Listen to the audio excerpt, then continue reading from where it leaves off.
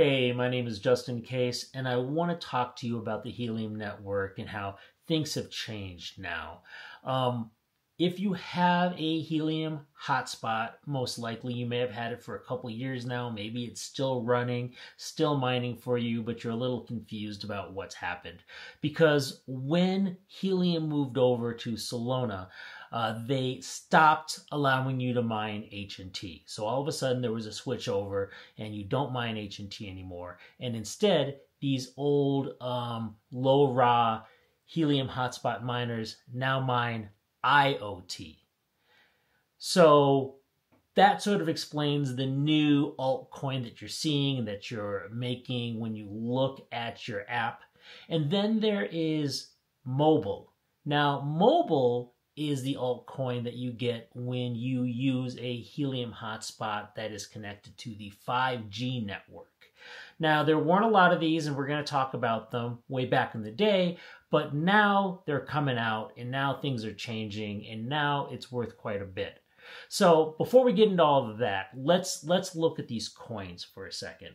So first of all, there is H&T. You probably have some H&T. You can still convert the H&T to one of the other altcoins, especially using your wallet directly from Helium.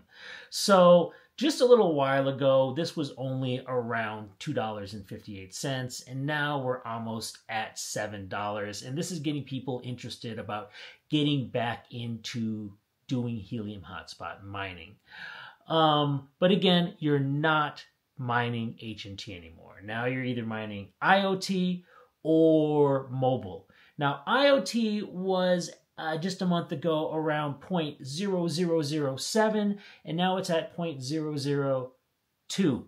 And this has gotten people, again, more interested in this, but not as much as mobile, because mobile is worth almost double, 0.0041. Okay, more than double, 0.0041. And way back a month ago, it was 0.0002. Which to me is interesting because I would think it would be worth less, but it's worth more, especially because the circulating supply of mobile is 79.1 billion, 40% of the total supply, whereas IoT is only 23.5 billion, 12% of the total supply. So we'll see where things stand in a few months. I'm hoping this means that IoT is going to jump up. I'm not trading my IoT for mobile quite yet within the app, but we'll see. So for most of you, if you got started a couple years back, maybe you have one of these minted gold spots from Rack Wireless, or maybe you have a couple Bobcat Miner 300s. These are LoRa miners. They're miners that are designed to send low amounts of data from a long distance. These can go up to 10 miles. And people just weren't jumping on the bandwagon with these as much. In fact, looking at when I first got my demo, I had expected that inside I would see it was going to be using LoRa, but instead they had a little 5G SIM card inside. And I think that Helium saw this and said, yeah, this is a problem. I'm going to jump on the bandwagon and do something else. I'm going to go into 5G. So yes, you can still get Helium miners that do IoT that are LoRa, and you'll still see them for fairly cheap online, like from mappingnetwork.us. But a lot of people have moved forward, and I'll tell you why.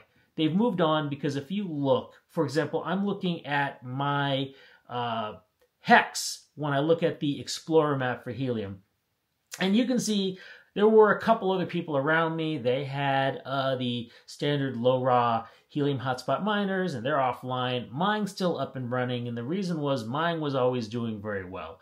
If I look at Hotspotty, I will see that it was making, just yesterday, around 1,200, over 1,200 IoT. So I felt I was doing very well with it, never really thought about it much until I happened to notice that there is another miner next to me, Orbiting Carmine Raccoon, and they, when I checked them out, they were getting IoT, they were getting half as much as IoT as I was, 600 yesterday. But for mobile, they were getting 3,298. I mean, that's a lot more. So mobile is worth over twice the amount of IoT, and they're making 5 times more mobile. And this is from the new Wi-Fi hotspot that Helium just came out with. This is just a little thing in his house. So I had to jump on this bandwagon. I got very curious about all of this. If we look at the statistics, once again, you'll see another reason for this is because right now there are, if we go down to IoT, we'll see there are 372,581 active hotspots for LoRa, where for 5G, there is only 4,884. So this is going to change drastically right now because, as I just mentioned, they are doing everything to get 5G going. Basically, Helium has done a flip and said, hey, okay, forget that. HelloHelium.com is now here. We're going to focus on mobile. We are going to get people to get SIM cards. We're going to give them $20 plans. I don't know what even they're doing on a mass scale for data. Who knows? They're connected with T-Mobile in order to make this happen right now, but they're trying to get off T-Mobile. They're trying to focus on getting you and me to invest and getting basically our 5G cell towers set up at our houses. So that's the plan right now. They've kind of launched everything focusing in Miami, but things are changing. And the first thing, as I mentioned, that happened was in the last month or so, they released their mobile hotspot for indoor. Basically, with that SIM card, if anybody has one, probably part of T-Mobile as well, it'll offload that data network usage onto these indoor hotspots. So these came out. They're in wave 2 now of shipping. They stopped, shipping, I should say. They're in wave 2 now, where they're going to be shipping next month. I just ordered one last week, and it shipped out last night. Again, it was only $249. Figured I'd try it, but long term, these are things for heavy traffic areas. These are not for your house. Yet people are making so much mobile in their houses that, yeah, that's where it's going right now. My plan, though, I think is, well, I'm Vietnamese, and I do know a lot of nail salons here in Denver, so I might be talking to a few people and see if I can get them to put these in their nail salons and maybe, I don't know, pay their internet bill in order for them to do it. We'll see. Still working out some ideas of how I can leverage this. But then there is the outdoor hotspot. Now, this is 5G. This doesn't go as far as some systems do, but it's outdoor coverage. Now, they're sold out. It was like $4.99. I'm waiting for them to come out with this again. Doesn't have quite the distance of some of the older systems that they had set up in the past, but these still look really good, and you can definitely make some good money with them. Now, that being said, if you forget helium.com/explorer, you can go to planner.hellohelium.com, and you can just see, like here, these are using what's known as, for these cell towers, as we call them, they're CBRS radios. And as you can see, that says there's 6,814 online, as well as 962 of the Wi-Fi radios, which are the indoor miners I was just talking about. So going back to where I live, I can see the dude. I can see how small his system is as compared to other people's, which lets me know he has one of those little indoor ones. But it's making some good money, so definitely worth looking at to invest in. Hey, jump on that wave 2 right now. I mean, you can buy it and it'll get here in January, so why not? Like I said, I want to wait for some of these outdoor ones, want to test these out too, but I did buy an indoor, so definitely going to let you know how both of them work out for me. Now, all of that said, there are new miners coming out for this. Minted is coming out with their own, as you can see right here. But I mean, these are expensive. This one right here, if you go to Rack Wireless, you'll see they're trying to charge $3,500. I mean, that's a huge difference in price compared to the $499 I talked about, the $249 I talked about, even the LoRa miners from back in the day. So I don't know if people are going to buy into this. There's also Bobcat, the Bobcat 500, or the Bobber 500 as they call it right now. That will also mine mobile. It's also a cell tower.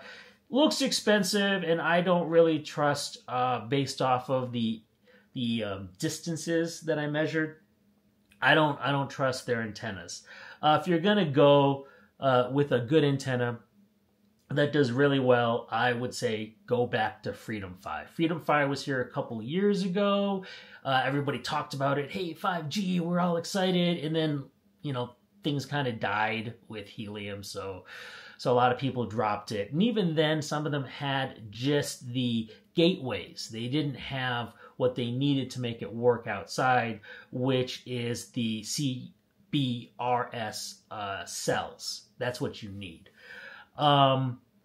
So these are all still out there, still available, still worth looking into. And as you can see, they can make you good money. I am going to try the Freedom 5 because when I looked it up, now here's the other thing I'll mention. When I looked it up under Helium here, under 5G Rack Wireless, and that's when I first noticed that it says about that cell that it does 2.5x rewards, meaning compared to like the system that is part of Bobcat,